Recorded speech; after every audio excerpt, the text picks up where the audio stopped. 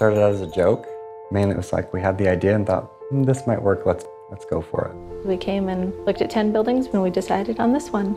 It had the most potential, even in the condition that it was in, which was a little bit overwhelming. Most people told us the only thing the building needed was a gallon of gasoline and a match. We say it's unexpected luxury because of our location. We're in a very remote small town in southeastern Idaho. We were able to see kind of past the damage that had happened over the last few decades.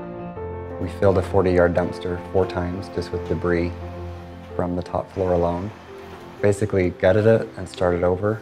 So there was all the technical side of it. I mean, we had to put in all new wiring, all new plumbing, all the modern code things, but then the style of it, that was what we thought was really going to sell the building. Finish work, trim, all of that, plus painting, stripping the floors. It's been very satisfying, mixing really modern with the historical aspects that were still left in the building. The stair banister is original. Any original lumber from the building we saved, and so some of the furniture has been built from that. Old newspapers that they had laid underneath the linoleum. We've used those as artwork. Different features throughout some of the rooms have used original materials, but in a new way.